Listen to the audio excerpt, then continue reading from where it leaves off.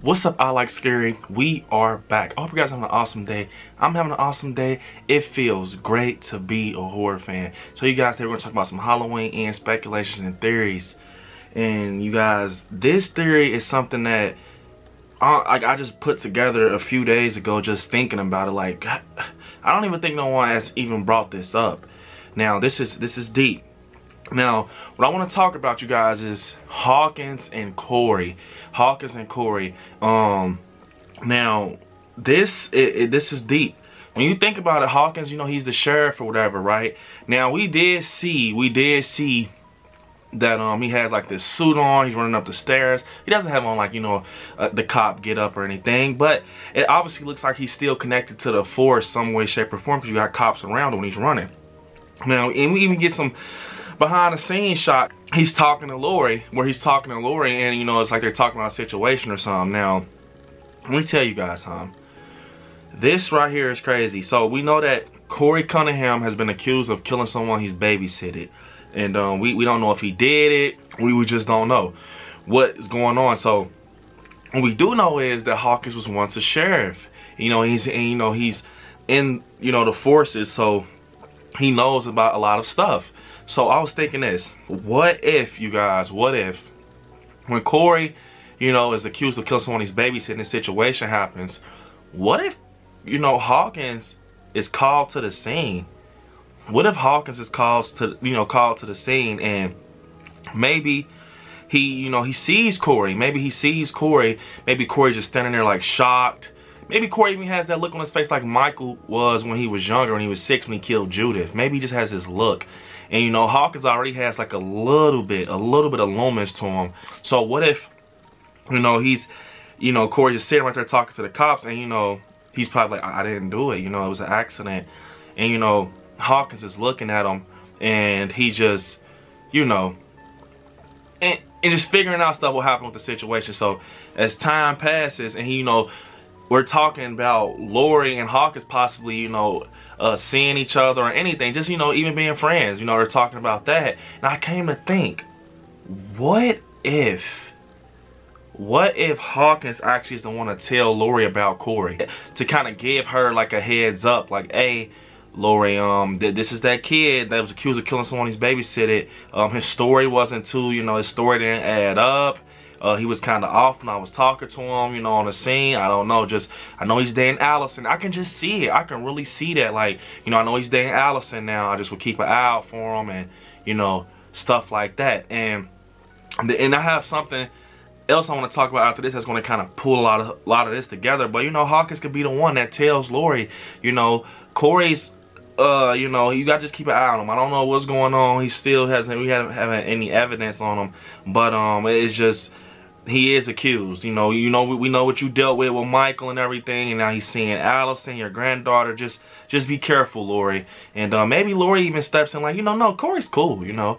Corey's cool. I didn't never know that. Or maybe Laurie already knows it, but, you know, Hawkins is the one to actually, you know, talk to Corey on the scene. Maybe he's like, I don't know, his story wasn't adding up, or something. Just, you know, it can be something. Maybe, I don't know what it is. Maybe the stuff I'm saying is, you know, it won't happen. But I just see Hawkins possibly, you know, doing something like that. Now, I was talking about this also.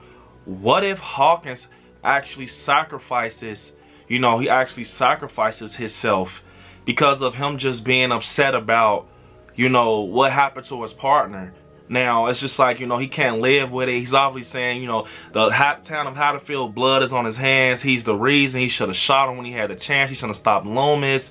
All this stuff, right? So he's obviously feeling somewhat guilty because he's still progressing with life, knowing that he didn't get the consequence when you know, he killed his partner. So I can see him kind of sacrificing himself for Laurie, like jumping in the way of a slice or something, or, you know, tell her to leave and he dies or something.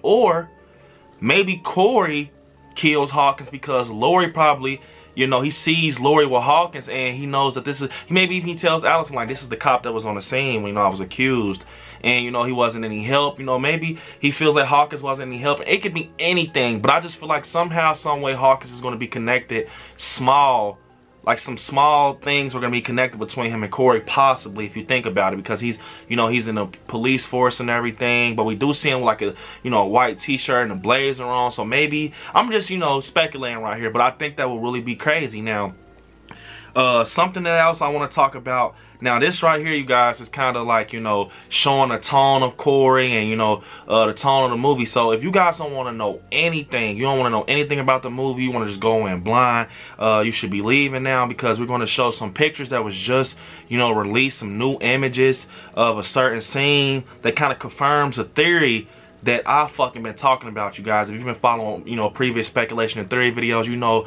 I've been talking about this, and I've been big on this. Is like a golden theory on the channel. And we got some pictures to kind of confirm it, but it's not all the way confirmed, but it kind of shows you it's a possibility. So you guys should not be here if you don't want to know the tone or anything, you know, about Corey or nothing. So, all right, with these pictures now, we got today, these definitely kind of almost confirm some theories that I've been putting out there. Now, the first picture we get, you guys, is Laurie with like a pocket knife, and it's like Corey looking down, and he has the glasses. Look, you guys, he has the glasses, right? And if you look at Corey's hand, it looks like it's like, you know, cut up or it's bleeding.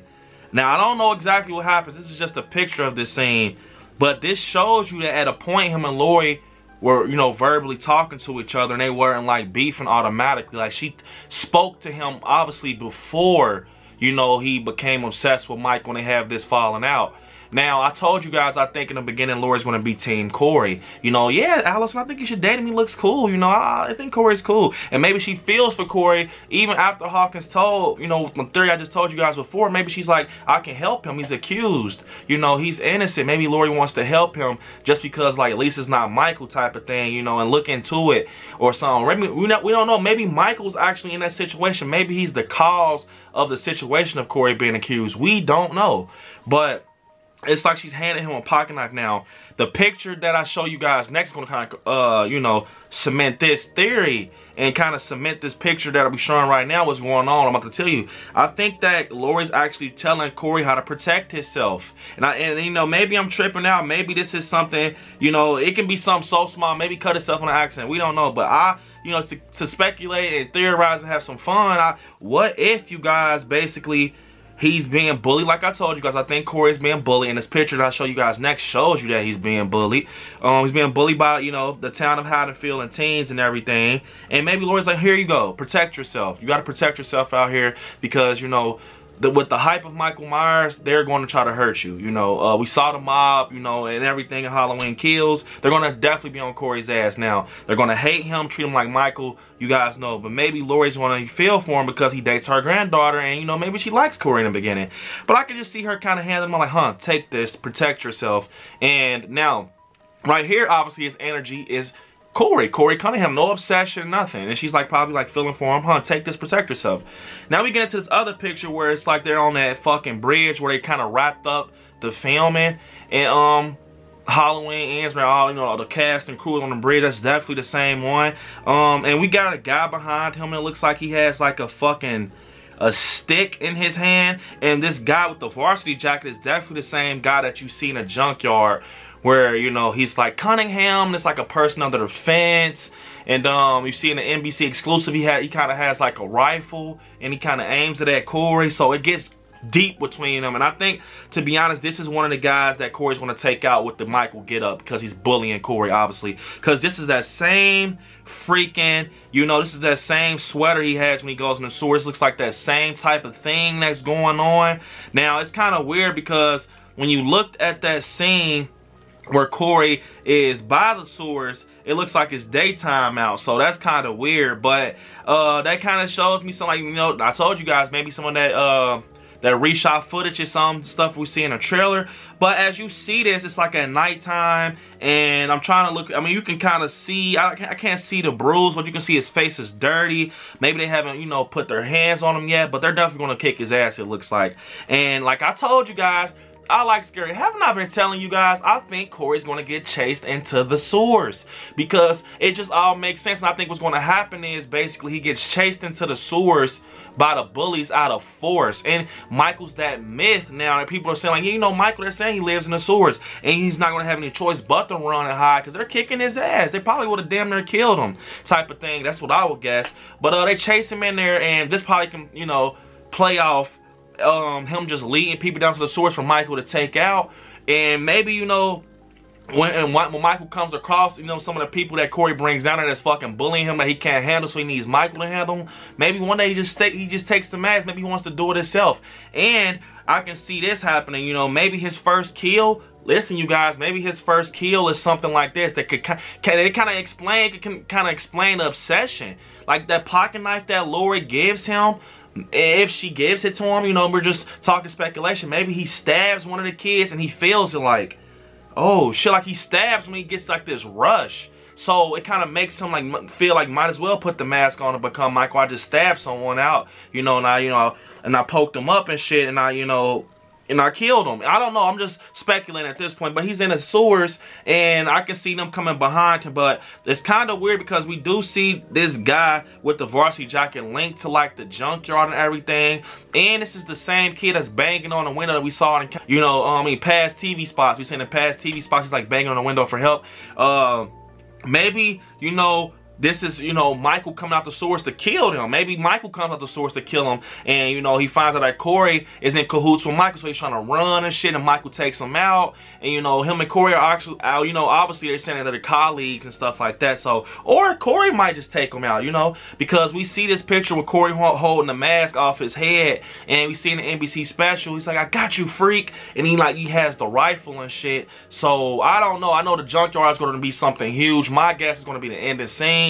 I told you guys in previous videos, I think Corey could possibly be connected, like working like Arnie Cunningham did and Christine. I think a lot is going to go on in this fucking junkyard. I don't know why, but this kind of confirms theories that I've been talking about, you guys, with that bullying. I just felt it because you got to think, they don't want no one to be similar to Michael after what they just dealt with. He just killed a shit ton of citizens of Haddonfield, and he killed Karen, and he's just like raising hell in Haddonfield, and then you are getting accused of killing someone you babysitted. Come on, man, we're already dealing with Michael. We don't want you to be doing this shit. So I feel like this can possibly be the case. You know, he gets bullied. And that picture is very interesting with Laurie having the pocket knife, though. I don't know. That would be crazy if Laurie actually gives him a knife that starts it all, and it kind of backfires on her, where he gets his first kill with this pocket knife, and, you know, it's like it's the first weapon he had and everything, and it kind of falls back on her. That's why he said when he's sitting on the floor, he said something along the lines like, you know, you started this. You started this. So it could be that. It could be like, you know, when she gave him that, it did start it. He became like, you know, obsessed with Michael once he, you know, protected himself with that pocket knife. And he's just like, you know what, that's the beginning. I stabbed someone with a pocket knife. Now I want to get the mask and the butcher knife and go out and do that. You know, it can be a lot of theories along these pictures. Now, something else, I just feel like, you know, with this being said, you see in the previous picture I showed, Laurie and Corey are kind of like just sitting right there talking. But it's like, she's definitely going to see some energy change. This shows us for sure they were cool at a point somehow, some way. But this shows you that energy is definitely going to change to the point where they're beefing, I think. They're going to definitely beef. Because I can just see it. She's going to see something change. Maybe she sees Corey start to become like more demonic and obsessed with Michael. Maybe his energy goes from like just being a cool kid to just being Michael Myers. You obviously his energy change. You see him on the fucking stairs saying, what you going to do when Michael Myers come back? But you know he's coming back, right? Like, she sees that. So I think that's where it's going to all go upside down. And they're going to kind of, you know, battle it out. Obviously, because of that scene when he opens the door and she has the gun. And I think that's what's going to be emotional if she kills him by accident. Because she's going to probably feel like it's her fault. You know, this is just speculation, though, you guys. But comment down below what you guys think about everything we just talked about. This video was just very deep, I feel. But Halloween Ends is almost here. It is almost here. I have my tickets. IMAX October 13th. I'm coming for you. Then I'm going to actually see it again on Friday. I don't care. I'm so ready for Halloween Ends. But yeah, you guys, comment down below. But unfortunately, this is the end of the video. Don't forget to hit me on my social media. Alex Scary on Instagram, Alex Scary 77 on TikTok, Brandon on Facebook, and Alex Scary on Twitter. And don't forget, you guys, to become a member of the Patreon. And right there where it says subscribe, next to it, click join and become a member. Check out the official Alex Scary merch store. And yeah, you guys, I love you all. Peace. Stay scary out there. Watch some horror movies.